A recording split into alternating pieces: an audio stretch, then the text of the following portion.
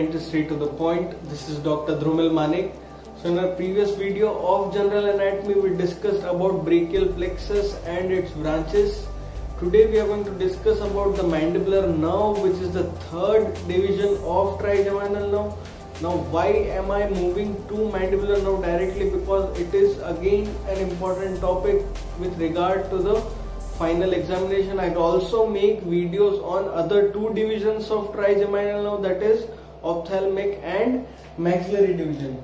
So firstly, starting with the mandibular nerve, then mandibular nerve is the largest mixed branch of trigeminal nerve. I can say that it is the largest mixed branch of trigeminal nerve. It is the third division of trigeminal nerve. So this mandibular nerve is going to originate. Now we'll start from its course. We'll discuss about its divisions, its three main divisions and the branches, and these branches are going to supply where and which anatomical parts. So firstly, starting with the divisions of trigeminal nerve, that is first division is ophthalmic division, second is maxillary, and third is mandibular division. Now this mandibular division of trigeminal nerve is going to begin as a large sensory root and small motor root. This will start as a large sensory root over here. After dividing from the main trigeminal nerve, the large sensory root and small motor root will run along. This both roots are going to run together and they'll pass through the foramen ovale. From the foramen ovale, it is going to come down and divide into three branches. Now three divisions, I could say, that is three divisions, not three branches. First will be the main trunk of mandibular nerve, second is the anterior division, which I have demarcated in green color, and third is the posterior division, that is in red color. So you guys can easily demarcate all the three divisions. The grey one is in the main trunk, green one is the anterior division, and red one is the posterior division of mandibular nerve. So firstly, after passing through the foramen ovale, the main trunk is divided into three divisions. We already know that is the main trunk, anterior division and posterior division. Now this anterior division is going to have two branches. The main trunk is going to divide into two branches, not the anterior division, but the main trunk. Main trunk is going to divide into two branches. Then the anterior division is again going to divide into four branches, and the posterior division into three branches. So first, discussing about the main trunk, it is having two branches. The first branch which the main trunk is going to provide is the nervus spinosus. Now this is a meningeal branch. First branch which is given, it is nervus spinosus, which is a meningeal branch. Second division which is going to come from the main trunk is the nerve to medial pterygoid. Now the name itself says that nerve to medial pterygoid, but this nerve to medial pterygoid is also going to supply two more muscles apart from the muscle medial pterygoid.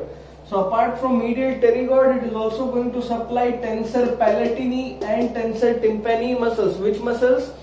TT and TP, that is tensor tympani and tensor palatini. So now to medial pterygoid supplies in total three muscles: medial pterygoid, tensor palatini and tensor tympani. And one was the meningeal branch, that is nervus spinosus. So these are the two branches of main trunk. Next, moving on to the anterior division of mandibular nerve, then this anterior division of mandibular nerve is going to give four branches.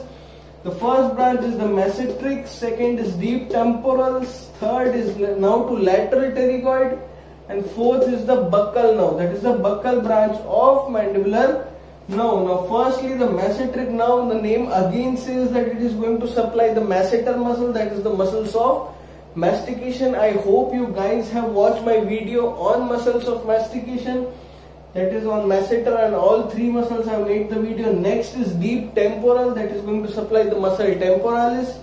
Now to lateral pterygoid, again it is going to supply muscle lateral pterygoid, and this is the buccal branch. Now this is the cutaneous branch of mandibular nerve. There are in total three cutaneous branches of mandibular nerve. One is buccal nerve, and second is mental nerve, and third is auricular temporal nerve. Now these two we are going to study in further part of our video.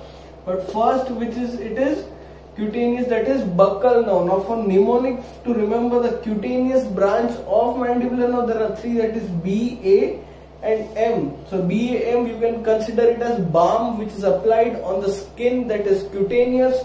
So B, A, M, it is easy to remember now. Buccal branch, auricular temporal, and third is mental branch. Now next, these are the divisions of, this is the branches of anterior division. Next, moving on to the branches of posterior division. Now there are three branches of posterior division of mandibular nerve. That is, first one which we are going to discuss is lingual nerve, second is inferior alveolar, and third is auriculotemporal. So firstly, about the lingual nerve, it is for the supply to the tongue or the lingual part, mainly the general sensations of anterior two-thirds of trunk, anterior two-thirds of tongue. So lingual nerve is going to provide general sensations, that is normal general sensations, not the special sensations like taste or any other sensation. Only the general sensations from anterior two-thirds of trunk are provided by lingual nerve. I will make another video on the nerve supply and the supply of tongue. But for now, lingual nerve is going to provide general sensation to the anterior two-thirds of tongue. Now second branch which we are going to discuss is auriculotemporal nerve.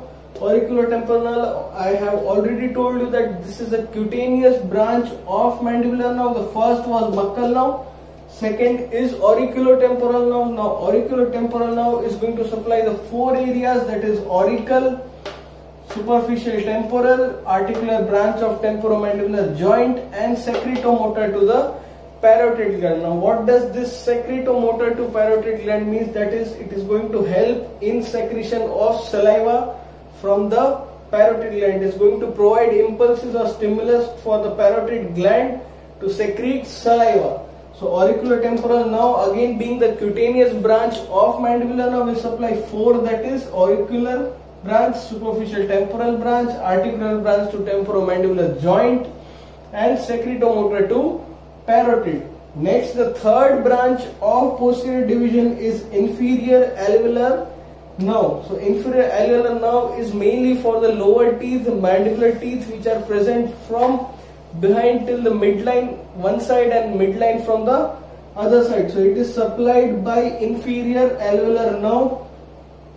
So inferior alveolar nerve, before entering into the mandibular foramen, this is a mandibular foramen, it will enter into the mandibular foramen and again give two branches, that is incisive and mental branch.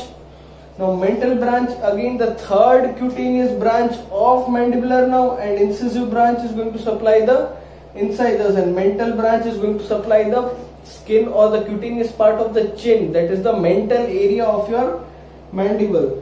Next, the inferior alveolar nerve, as I was saying, that before entering into the mandibular foramen, it is going to give a branch, that is now to mylohyoid. Mylohyoid nerve is the branch given by inferior alveolar nerve before entering into the mandibular foramen. So this branch will again supply two muscles. Firstly, as the name suggests, that now to mylohyoid means it is going to supply mylohyoid muscle. Along with mylohyoid muscle, it is also giving a branch to anterior belly of digastric muscle also. So in total, now to mylohyoid is going to supply mylohyoid muscle and anterior belly of digastric. So this was all about mandibular nerve. Now in last, we will discuss that what are the 8 muscles by which the mandibular nerve is supplied. A mandibular nerve is supplying which 8 muscles. So first 4 muscles are the muscles of mastication, that is mesenteric, deep temporal, lateral pterygoid and medial pterygoid. So these are the 4 muscles of mastication mainly, and the remaining 4 muscles which are supplied by mandibular nerve, that is tensor tympani, tensor palatini, mylohyoid and anterior belly of digastric. कौन सी 8 muscle हो गई? First 4 are the muscles of mastication and rest of the 4 are tensor tympani, tensor palatini, mylohyoid and anterior belly of digastric. So this is the thing which you need to remember, that which 8 muscles is mandibular nerve supplying. Now mandibular nerve being the branch of first pharyngeal arch, so it is going to supply all the derivatives of first pharyngeal arch. So we can also, there are MCQ asks that mandibular nerve is the branch of which arch. You can see that it is the branch of first pharyngeal arch, and it is going to supply the derivatives of first pharyngeal arch solely. Next, there are three cutaneous branch. I have told you BAM is the mnemonic. So for that, buccal nerve, auricular temporal nerve and mental nerve. These are the three cutaneous branch of mandibular nerve. So I hope so you are clear with the anatomy and the branches of mandibular nerve. I hope you enjoyed the video. Then please like, share and subscribe our channel. Don't forget to hit the bell button so that you get the updates of our upcoming lectures. Thank you.